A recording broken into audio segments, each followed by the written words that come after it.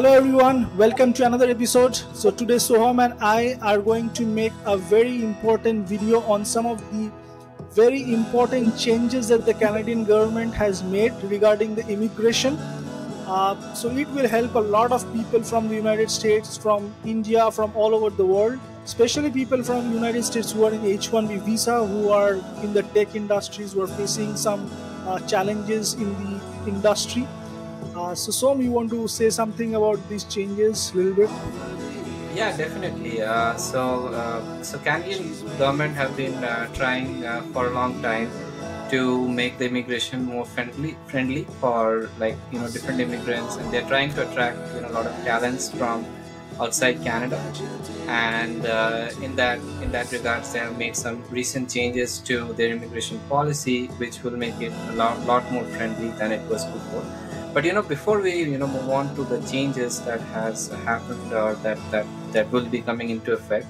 So since you are an H-1B holder and you are in US for some time, so why do you think people in US who are holding an H-1B need a backup plan? Because we know US has a lot of exciting opportunities and a lot of talent attraction US does, right? But why do you think there is a requirement of a backup plan for H-1B holders in US? If you can say a little bit about it. Sure, that's actually a very good question that you asked. The reason is very simple. Like, let's say, although we know that USA has a lot of opportunities, they have like the big tech industries, and even if we are like civil engineers, there are a lot of companies in civil engineering industry as well, and even electrical, mechanical, whatever. But the problem with the H-1B visa holders is that if you lose a job, then you can only stay in the country for 60 days, and within that time period you have to find another job. So that kind of creates some pressure for the people who are like working here, who have their families here, they bought a house, and they maybe their kids are going to school here. So these kind of create stress situation for those families. So if they have a backup option in Canada, if they have a Canadian PR or a work permit or something of that sort, they can at least go to Canada, work for some time in the meantime, and if they get another opportunity, they can come back to United States, because Canada and United States are just neighboring countries, we know that. So it's much simpler for those families, and it will be easier for them. So I think backup is a good option.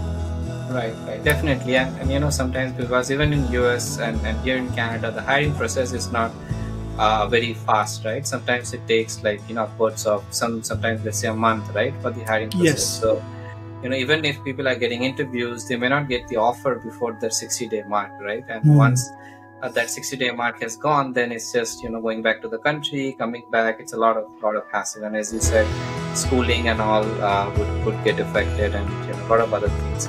It's difficult to set up things back in India or any other country that they're from. So yeah, True. definitely some backup options are definitely important. So So just a quick thing before we move on. So yeah, before we come back to this discussion, if you can gist up like what are the, if you can just point it out, what are the new rules that the Canadian government has made, which is helping the people with like specialty skills. Right.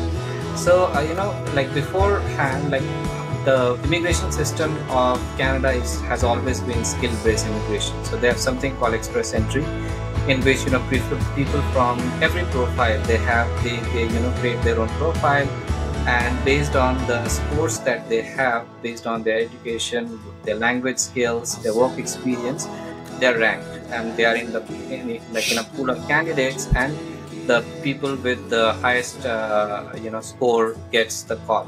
Let's say they're going to take 3,000 people, and the top 3,000 people would get the call. So the changes, so now what is the change, right? So basically what they're doing is they're focusing on some groups. For example, they have created 6 categories, like 6 high demand categories, right? So those categories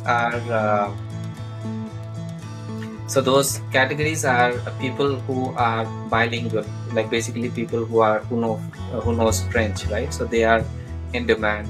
Healthcare occupation professionals are in demand. STEM occupation, and this is basically a lot of Indian people come into play. Engineering, math, science and technology, right? So all the engineering jobs and all that. they come under STEM category. There are trade occupation, electrician, plumbers, and all those people. Transportation, transport occupation, and agriculture. So these are the 6 categories that they have identified, and they're going to basically do rounds which are category specific. So recently there was a round which targeted only healthcare professionals, and they would be conducting future rounds which would have like basically one for STEM occupation, or maybe multiple rounds for STEM occupation, and so that what that would do is that would improve the chances for people who are in those categories. So basically what those categories, so some of the examples, for example, civil engineer, data scientist, software developers, to name a few, right? So these are all the categories, some of the categories that come under STEM. So they would be preferred. So the suggestion would be to create an Express Entry profile, to keep it updated if people have their IELTS score,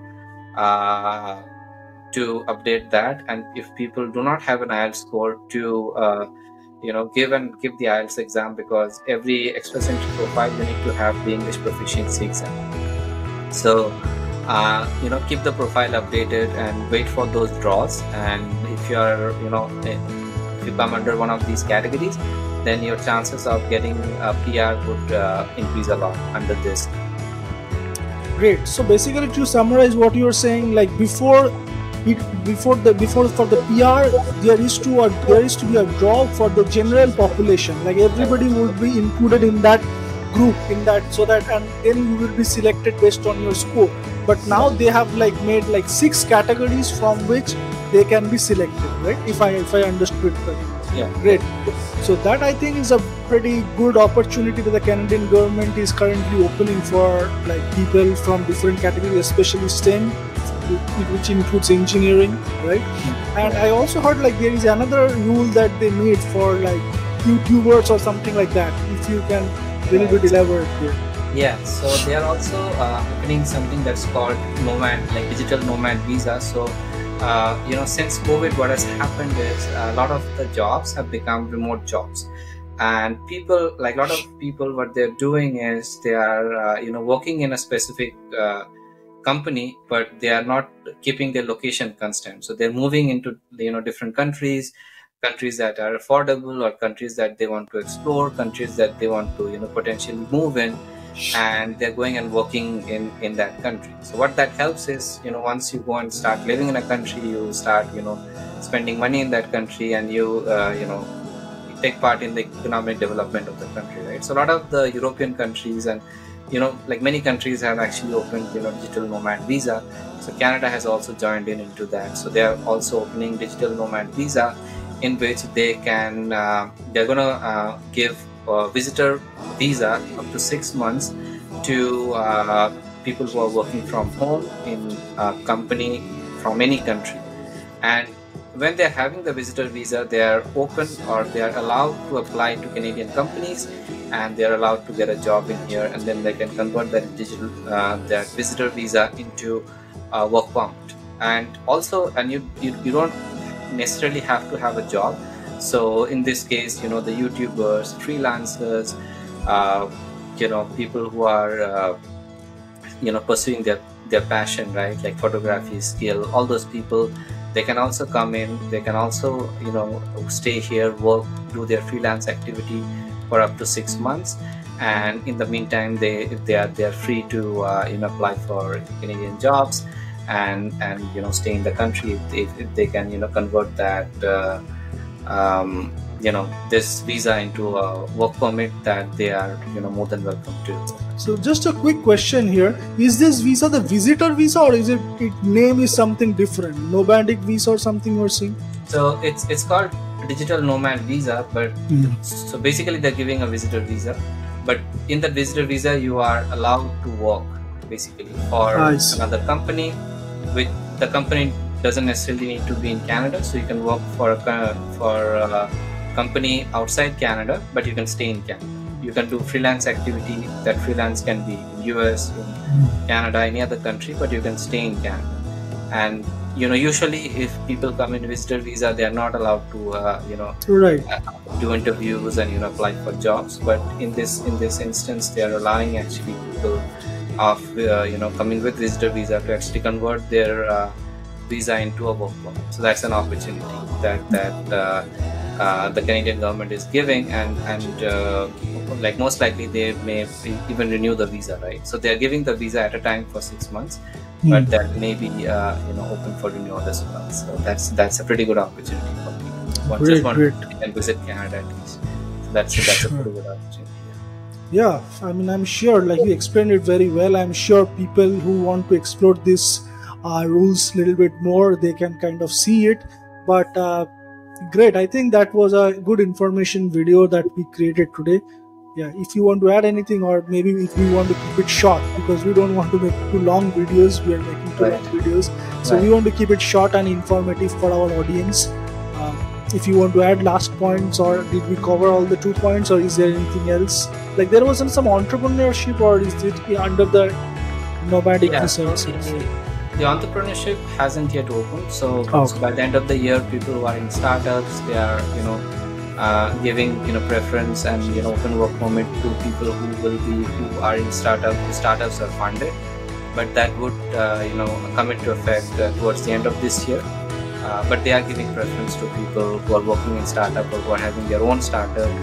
Previously, the people who were the founders, only they would have gotten the visa. Now they are allowing people in the core team or some other people in the company to get the visa without much hassle, right? So usually the visa process for a company, it becomes a lot of hassle to get the visa done for a lot of people, right? So that's why they try to avoid. So if you're reducing the hassle, then it becomes friendly for other companies.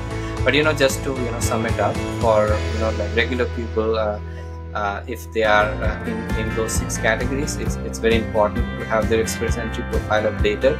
So basically, and the most important thing is, if they haven't given the IELTS exam or the English proficiency exam, whatever that may be, and if they want to apply or keep their profile updated, they need to get that done ASAP.